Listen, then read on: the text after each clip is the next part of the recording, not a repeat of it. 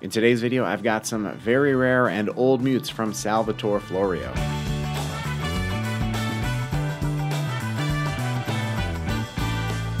What's going on, everyone? Josh Rzepka here, and welcome back to another Mute Monday. If you're new around here, welcome. Mute Monday is a series where I discuss and demonstrate different trumpet mutes so you know what they're all about, and more importantly, what they sound like. Today, I am really very excited to be sharing with you mutes by Florio, Salvatore Florio. If you don't know who that is, well, don't worry, most trumpet players have never heard of him. These mutes are very rare, they were made a very long time ago, and there aren't that many of them left. However, I did manage to get a hold of 3 different examples of one of his mutes. Now, Florio, he made a bunch of different types of mutes.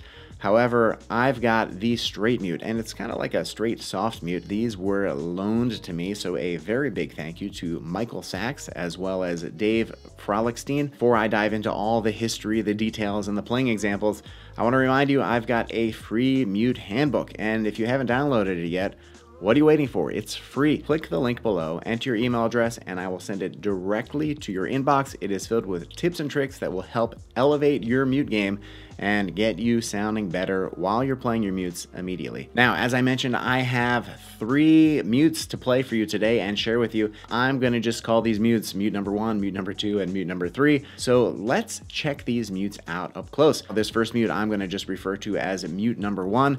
This is a nice red and tan color, as you can see. It is made out of a couple different materials. This is a fiber material that the mute is made out of, and on the very bottom you can see there is a wooden resonator, and if you look at the very top, there's even a little metal ferrule inside the opening on all of these mutes. Obviously, these mutes were all handmade, and these mutes were made in Brooklyn, and I'm gonna guess they were made in the 1930s, 1940s. There isn't much information out there about Salvatore Florio, but I'm gonna share what information I did find in just a minute. Now, let's check out mute number 2 up close. This one, as you can see, it is all red, and it is the same design as the other ones, but you can see it's a nice fiber material, and it's got that wooden resonator on the bottom. Now, I've got one more of these mutes. I'm gonna call this mute number 3. Check this one out up close. A very nice design. This one is more colorful. It's got a darker bottom on it. Now, as you can see, all 3 of these mutes were the same design. I don't really know why there were different colored materials.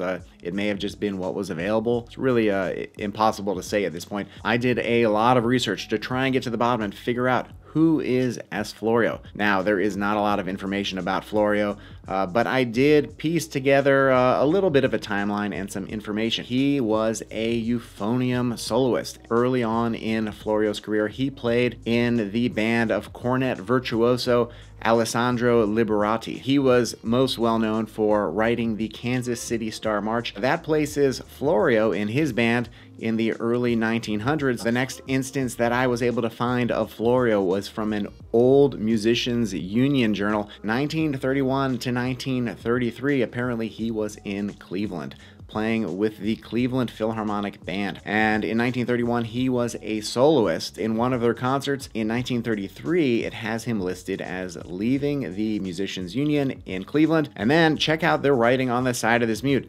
That's right, Brooklyn, New York. So Florio must have moved to New York after he left Cleveland, and that is really the bulk of the information that's out there, as far as I know, on Salvatore Florio. Apparently, he was a renowned euphonium soloist, and he also played the valve trombone, but he made mutes, and he didn't just make trumpet mutes, he also made euphonium mutes and trombone mutes, but most people, they don't know what they are.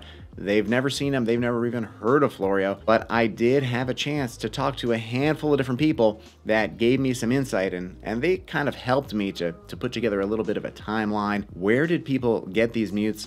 Who did they get them from? When did they get them? Because the mutes that I test in this video, they are really of very cool provenance. As I mentioned, these 3 mutes were loaned to me, and these first 2, they were loaned to me by Michael Sachs, and they've got such an interesting story to them. One of these mutes was Louis Davidson's, and then the other one he got through David Zauder, I believe through the Ruby family. And then the mute that was loaned to me by Dave Frolickstein here in Chicago, that used to belong to trumpeter Manny Klein. So really very cool that I was able to get these mutes and play them. And in fact, the all red Florio, this one right here, that's the one that used to belong to Louis Davidson. It was actually used in 1941 in a recording of Shostakovich 1, third movement. You can hear it online. In the notes, I'm going to put a link below so you can check that out. Now, there were a bunch of top orchestral trumpet players of the time that were using these Florio mutes. Bernard Edelstein, he had some Florio mutes that he got in the mid 1950s. And of course, from 1950 to 1960, he was playing in the Minneapolis Symphony. And then from 1960 to 1988, he was playing in the Cleveland Orchestra. And Clemente Volpe, he was good friends with Louis Davidson. And he got a set of these mutes from him prior to joining the Minneapolis Symphony. These mutes were used in a recording of Scheherazade in 1959 with Bernie Edelstein and Clemente Volpe. Apparently, Wilmer Wise had a couple of these mutes, and Tom Couples of the National Symphony Orchestra, he's got a couple of these mutes that he got from Maxim Gershunov, and Maxim Gershunov got those mutes along with a trumpet from Harry Glantz. So some big names that were playing these Florio mutes. Now, as I mentioned, Florio didn't just make mutes for the trumpet, he also made them for trombone and euphonium. And Al Kofsky, former trombone of the Cleveland Orchestra, he picked up some Florio mutes in the 1940s in Kansas City. And current trombone player in the Cleveland Orchestra, Rick Stout, apparently he's got some of these Florio mutes too. So they're still floating around. They were real popular, I guess, in Kansas City, in Cleveland, in Pittsburgh, in Minneapolis, New York. So they made the rounds, but he must not have made very many of these mutes. I did a lot of searching online through a lot of old journals. There were very, very few advertisements. In fact, I believe this right here is the only advertisement that I was able to find.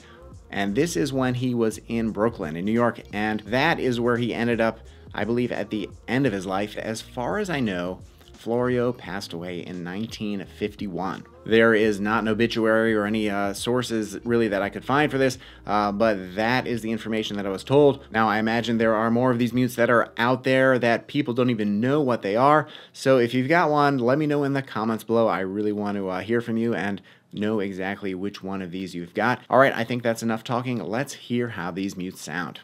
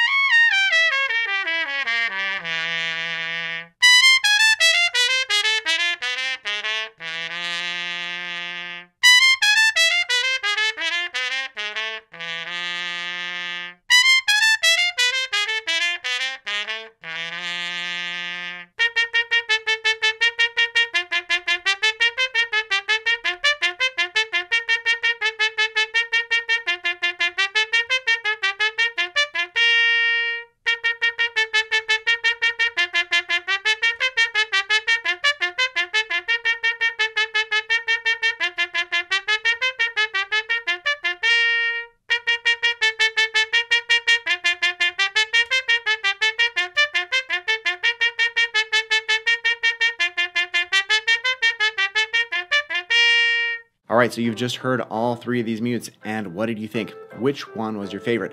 Let me know in the comments below. And while you're at it, why don't you hit that like and subscribe button? It really makes a very big difference. Now, starting off with the red and tan mute, I gotta say, this is my favorite of all three. This is one of the ones from Sax. This is the one from the Ruby family. I've gotta say, this has got just such a nice articulation. It's got a great focus and core to the sound. The balance of these sounds, really nice. From low to high, it plays great. I can understand why someone like Michael Sachs would really love this mute. All right, now mute number 2, the all red Florio. This is the one that Sax got from Louis Davidson. I've got to say, it wasn't as good as Mute 1. Down in the lower register, it didn't have the same immediacy and clarity to the articulation as that first mute did. Additionally, compared to that first mute, this was a little stuffier, and the chord just didn't pop as quickly as in that first mute. All right, now mute number 3, this one right here that used to belong to Manny Klein. I've got to say, this one, it was a little brighter. The resonance and the chord, it wasn't as quick. The articulation on this one, it was a little bit slower and a little bit heavier than those first 2 mutes. And overall, this one, it just didn't feel as focused. Also, I will say that the tuning slide, I had to adjust more on this one. I had more intonation difficulties with this mute compared to the other 2. However, the corks on these, I didn't adjust and mess with any of the corks on these. These were all loaned mutes, and they all fitted in my bell a little bit different than if they were my own mutes and I would be adjusting them for my trumpet. But really, I just love the history of these mutes, the fact that I was able to get these mutes and play them for you. So again, a very big thanks to Michael Sachs and to Dave Frolickstein for loaning these mutes to me so that I could make this video. And also, I've got to give a shout out to Tom Couples and Christopher Volpe, because I spoke with a lot of different people while I was researching these mutes so that I could try and put together this timeline of who Florio was, when he made the mutes, where he made them, where he was. And there's still some gaps to the story, but I'm sure I will find out more. The fact that so many top orchestral trumpet players out there in the 1930s, 40s, 50s, they were playing these mutes and they loved them, that says a lot. All right, that's all I've got for you today. I hope you enjoyed this video. If you did, let me know in the comments below. Hit that like button, subscribe. I want to thank you for watching, and I'll see you in the next video.